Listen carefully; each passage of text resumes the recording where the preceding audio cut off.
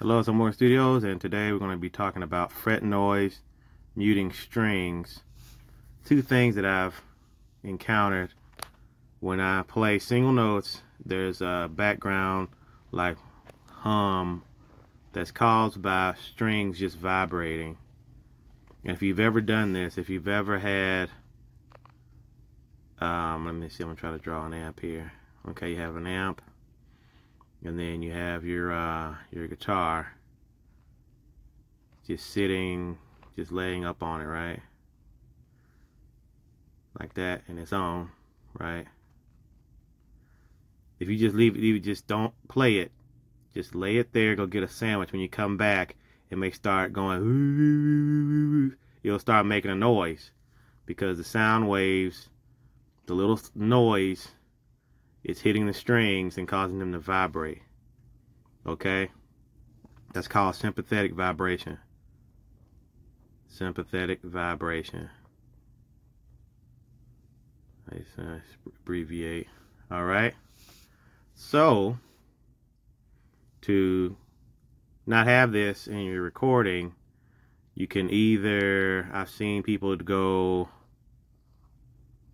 they put a little, like Jens Larson, he puts a little, it looks like a headband around his neck, and I think that's what that's for, to kind of mute the strings.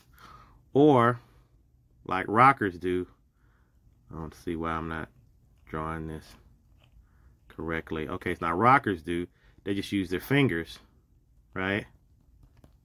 They just use their fingers to mute the strings. And you can use like your palm, like what they call palm muting. You can mute with your palm. Okay. But, okay, that's one way. That's method one to take out the muting, the fret noise, the ringing of your strings when you don't want them to. Usually playing single notes, if you have it distorted in a guitar, all those frequencies and that loud, like this action here, is make your other strings ring. Okay, but then you can do that. This is number one. I guess this is 1 and 2. So this is 1. Use that to combat it. Number 2, use your fingers, mute on the fretboard, or use your palm, mute on the bridge there, which is with your left hand, right, and the right hand. Left hand or right hand muting, palm muting. And then the other way, if you have a computer, okay, and you have your headphones, right,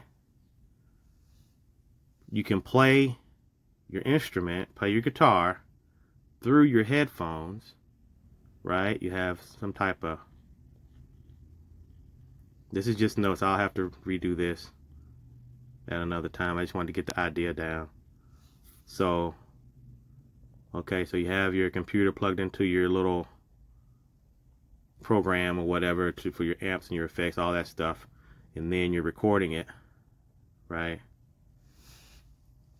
The sound is very tiny inside your headphones, so it can't get to your strings, so you don't have as much ringing, right? So I'm thinking when you play live, you have the sound with the actual sound waves coming from that amplifier going to your strings and causing sympathetic vibration.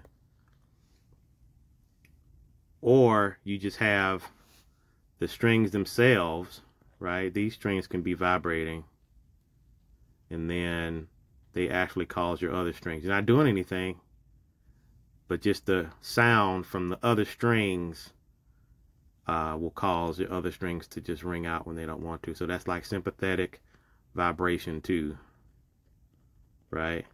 Just the strings themselves. You have one pair of strings vibrating, and the other pair of strings are just kind of, the sound waves are vibrating the other strings. And this sympathetic vibration 1, that's your amp, and it's amplified. It's like a loop, like I was saying at the beginning. If you just leave your guitar on like a turned up amp and you don't have your volume turned down on your guitar, it'll start saying woo, woo, woo, woo, woo, woo, woo, and you're wondering, where is that coming from? Woo.